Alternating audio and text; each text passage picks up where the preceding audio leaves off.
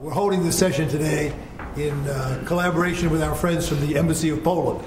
And I want to thank them for co-sponsoring and for having produced one of their most famous contributors to the global economic debate. Okay, the floor is open for questions, comments, and views. And Barry, back at the back. Barry Wood, economics correspondent. Provocative ideas, but I'd like to raise perhaps some practical matters that the European policymakers must be facing today. Ted Truman last week was saying that what is really happening in the Eurozone is that there was a speculative attack on the Euro institutions, and that it's time to at least think of a plan B. So I wanted to ask what the panel might identify as a plan B for dealing with this Euro problem. And if events are fast-moving, one thing that a journalist picks up is that, gee, everybody's imposing austerity. If you do austerity in Ireland and Spain and all these other countries, where's the growth? How are they going to service the debt? And Leszek, when you're saying all of these things about the conditionalities, tiny Latvia or Estonia can do internal devaluation. I think many in this room would have serious doubts as to whether the Greeks can over time. I take your point, Jacob, but over time, how much are the populations of these countries to take? So I just throw that out. How does austerity work in the context of providing the growth needed to service debt? Is it time to begin to think about a structured mechanism for resolving or reducing the debt? And can these countries actually impose internal devaluations? Well, Ted's not here today, but maybe one of his colleagues here at the Institute wants to describe and then address his plan B. I'm not a colleague, but it sounds to me like a military aggression. Speculative attack on European Union institutions sounds good, but I think it sounds too much like a military aggression to denote, to depict reactions of, say, pension funds. Yes? They are pension fund managers, and they perceive much increased risk, so they react. Why should it be called attack on European Union institutions? This would imply that there is some hidden motive to destroy these institutions. I don't think there's a hidden motive behind this, but certainly it is not what that has in mind. Yes. Well, I think they already put in place Plan B. The ECB has been buying bonds at a much faster rate than over the last few months. Now, I think what is important to understand here is that the ECB is not acting as in a monetary policy frame of mind. This is not quantitative easing. This is intervention in a market that is supposedly overshooting. And I think that's the important thing to understand. So you cannot compare what the Fed is doing with what the ECB is doing because they are doing two different things. Also very quickly, I completely agree with Leszek. The idea that this is a speculative attack, carried out by all the traditional bond investors, I don't think that actually is true. This sort of it seems to me to be placating to a discourse that the European sovereign debt markets is driven by hedge funds and those types of investors, and that I just think that that's factually wrong. You have a lot of traditional hedge funds that are, pension funds and insurance companies that are essentially just acting completely rational. And that's what has caused a lot of this so-called contagion. But with respect to Plan B, as Angel said, yes, the ECB is already acting in the short term on that Plan B. And as I said, I think that what we saw with respect to Ireland is part of that Plan B, which is essentially edging towards some kind of pan-European socialization of at least part of the debts of some of the peripheral countries. In this case, it was Greece. I think that's part of Plan B as well. Leszek wants to respond to the second part of the question, which related to the political feasibility of internal devaluations. I'd like to broaden the question, Leszek, and put it to you in addition. I think we need some internal revaluation. Why is it that there's not an at least equal emphasis on Germany, which accounts for 1/3 of the euro area, which is under absolutely no pressure from the bond market vigilantes at all, to the contrary, but is nevertheless also pursuing fiscal consolidation. Now, we know that Germany achieved internal devaluation in the previous 10 years, and that was one of the big sources of the internal imbalances in Europe. So shouldn't we be calling at least equally for some internal revaluation by Germany, as you said, Holland, Austria, maybe a few others, but shouldn't the asymmetric shock be met by some more symmetric internal adjustments? It's the intra-European version of the global imbalances problem, but it's every bit as acute. Okay, let me then try to make 4 points. First, I don't think one should reduce all the measures taken or recommended to be taken by countries in problems to austerity and to regard austerity as ultimate evil. As this is the tendency. Everything is called austerity. Austerity by definition is an evil. First of all, remember that there has been some reforms, like retirement age, which is very difficult to call austerity. I think it's rather obvious that if people fortunately live longer lives, they should work longer. Why should we call it austerity? This sort of measures. Well, the best pension reform if everybody works as long as it's possible, so never retires. Workaholic. That's what we like around here. Yes. We like it. We vote for that with our feet. First point. Second point, I think one should consider that there is a substantial body of theoretical and empirical literature on so-called non-Keynesian effects, that under certain situations and because of certain mechanisms, the contraction of certain spending may be expansionary. This is not just pure speculation. I think this has been found out. And I am not saying one should take it for granted, but but on the other hand, I should say one should always assume that always any cut in spending is contractionary. It is not true. So some cuts in spending, especially if it is a current spending, and wages, it's maybe expansionary regarding both consumer and investment spending. This is the first point. The second point, what is the alternative to such measures? Permanent subsidization? By whom?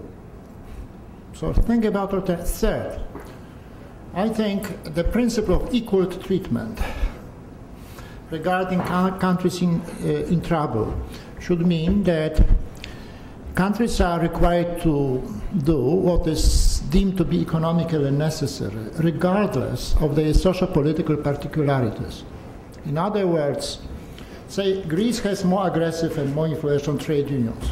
This should not be the reason to demand less reforms of Greece, because this would be bad for Greece, I think. This would not work, and this would sort of a moral hazard that would stimulate the growth of aggressive trade unions. So countries which worse socio-political structure should not be treated in a more lenient way. And this is something for International Monetary Fund or European Monetary. Principle of equal treatment, to demand what is necessary. Finally, there's a fundamental issue which threat has risen. Imagine a couple of years ago, Germany was a sick man of Europe. It was growing very slowly. Wages were growing faster than productivity. Wasn't Germany a drag on Europe then?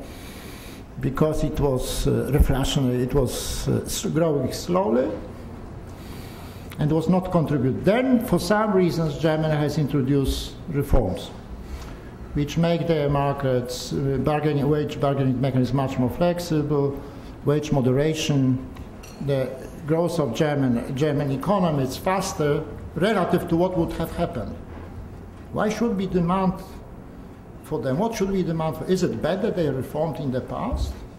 Should we now demand that they somehow increase wages and they would be losing the advantage? This may be a boost in the short run, but not certainly in the longer run. So this is my and finally, even if we agree that this economically makes sense, I don't think so. What is the enforcement mechanism? Would Greece, Portugal, Spain create an alliance within European Union and force Germany to increase their wages? I don't think it's very feasible. But let's say, just to pursue maybe part of that last question, what's your judgment on current German fiscal policy? Leave aside the wage increases for a moment, but you stressed in your remarks that one of the requirements for a constructive European exit from the crisis is growth. But where's the growth going to come from if the biggest surplus, highly competitive country is also tightening its macroeconomic policy? Shouldn't it, despite your love for the balanced budget amendments in Poland and Germany itself, shouldn't that be interpreted a little loosely to permit a source of economic growth in Europe from the one country that's both in a position to provide it and whose critical mass suggests that it would have a real impact? Fred, I would question your basic premise that more fiscal stimulus would bring much growth, and it was in the present situation, including the Germany. They have the public debt to GDP. Let me see. It's almost 80%. There is a substantial budget deficit. Why should they be forced to stop doing something about the fiscal consolidation? Well, what I am saying is a reflection of my prejudice, certainly, my deep disbelief about the efficacy of discretionary fiscal stimulus, not automatic stabilizers. And let me say, I had this disbelief 2 years ago too, when I was here in Washington, and there was much talk about jump-starting the economy by increased fiscal stimulus. I allowed myself to write an article in Financial Times, which was untitled, so I am on the record. Beware of the medicine which is worse than the disease. It was not very difficult to point out that assumptions which were underlying the fiscal stimulus were rather unrealistic. I don't want to say I'm a prophet, but I was not completely proven wrong. So why should we continue believing in fiscal stimulus, again, discretionary fiscal stimulus, if a country's debt is 80%? Why? I would rather say one should look at not so much at consumer spending, but at investment spending. And what constrains investment spending? One should not assume that it is only insufficient consumer spending, because you would be back on the consumer. What about this animal spirits, or rather investment climate? Are there any regulations, uncertainties? There's a huge empirical work on how various uncertainties hamper investment, private investment. So perhaps one should look to this and try to remove sources of these uncertainties, rather than just engage in another discretionary fiscal stimulus. Angel? I basically agree with that, but I just want to add, I'm troubled by the question, right? Because the question says there is all these austerity measures being recommended, where is growth going to come? Now, when you look at all the things that Spain has announced since May, I would say 1/4 of those were austerity measures. 3/4 were reforms, structural reforms. Has been a major change in the legislation on the financial sector that is going to finally end with the savings banks. That should lower the cost of capital. There has been a major reform of the labor market, which may not be optimal, but it goes a long way in fixing several of the issues that Spain was suffering from. There has been a wave of privatization announcement that happened in the last couple of weeks that are there. I haven't seen a single person saying, because of that, I'm raising the estimates of potential growth in Spain, and therefore the future looks brighter. And I think this is an incredibly biased assessment of the way we are discussing the current situation. True, we are doing fiscal austerity, yes. But it's not only fiscal austerity, it's fiscal austerity plus reforms. And now, I don't have a crystal ball. I don't know if this is going to work or not, but I can say that it has been legislated or almost legislated in many cases. And I think it's important that the discussion focuses on both things. And then we can argue whether it's enough or not enough. But at least make sure we don't forget the positive part of it, that is all the reforms that are being implemented. Good. Excellent point. Questions, comments? Randy? Randy Henning here at the Peterson Institute. I wanted to ask Leszek Balcerowicz a question about the International Monetary Fund. Leszek, I wanted to ask you a question about the role of the International Monetary Fund in Europe. Noticing that in the case of the EFSF, right, the decision was made some time ago that the EFSF would lend only in parallel financing with the International Monetary Fund, similar to the pattern that we had with Greece. This has been a contentious issue within Europe, whether or not to lend to countries within the Eurozone with or without the International Monetary Fund as a parallel partner. Now, if we look at the design or the proposals for the permanent mechanism, right, this was also a decision to include the International Monetary Fund in the decision as to whether a country was solvent or insolvent.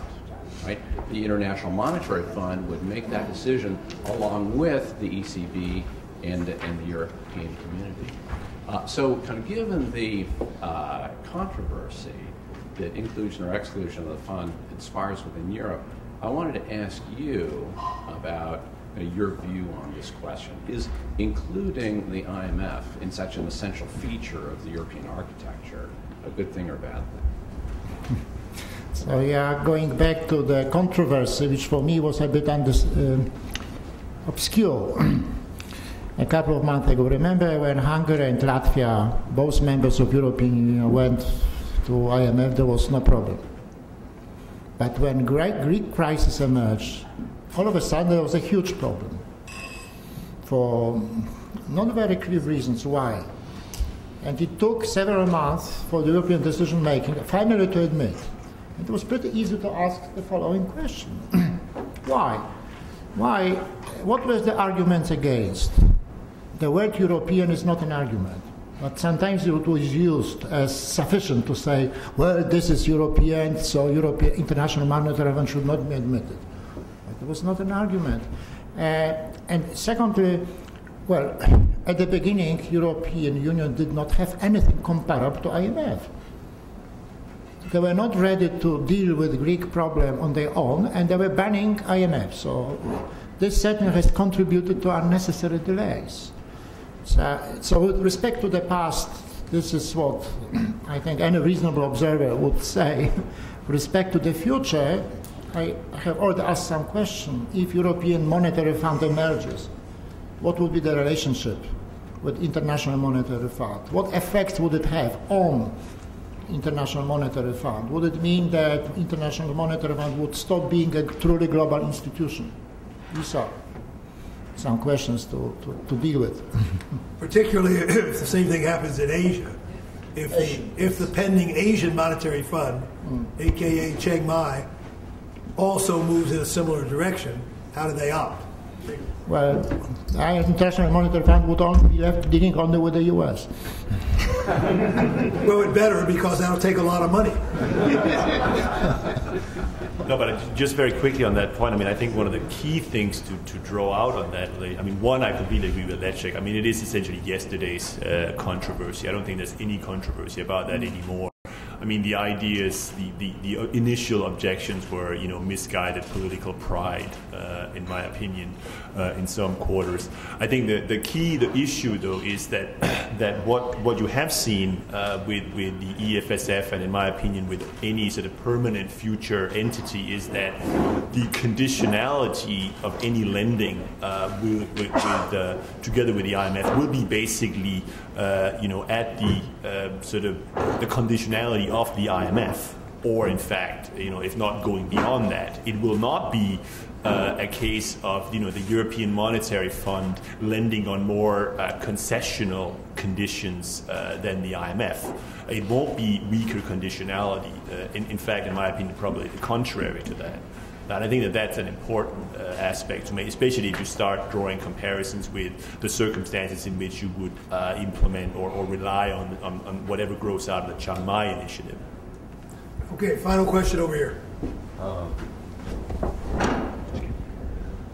Well, Michael Pomerlein of the World Bank. This has been a very fascinating discussion, but reluctantly, I would like to point out that maybe it's superseded by events. I sort of had a chance to read over the weekend Rogov's piece, in which it says the restructuring is inevitable in Project Syndicate. I had Green declaring that the restructuring in Ireland is a calamity. And then people like Daniel Gross writing 2 columns in which he's describing the present decisions where two changes have been done. One is a moving from pari passu for the European Fund to priority creditor, and affirmation that restructuring and bail-ins will be effective starting 2013. De facto are making for a very narrow escape for the debt. So he's very grim. Now, a fourth person I respect is Charles Wimslow that says the same thing. Now, in the context of all these respectable people saying that it's sort of the end game of restructuring, I'm surprised about the relative pastoral view around this table. So. Okay, Steve, why don't you ask your question too, and then we'll ask the panel to respond to both. Angel, I just wanted to ask you whether you thought some sort of insurance mechanism, insurance and macroprudential mechanism would be useful for European banks to distinguish their debt from the debt of sovereign states.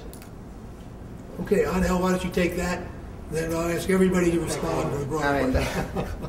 The short answer is yes.